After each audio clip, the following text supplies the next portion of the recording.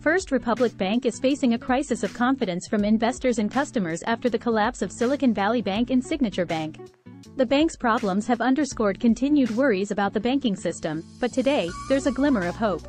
A group of America's largest banks have agreed to give First Republic Bank a $30 billion lifeline.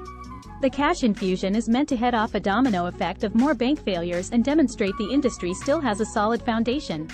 The situation is still developing, but this is a significant step forward in stabilizing the banking system.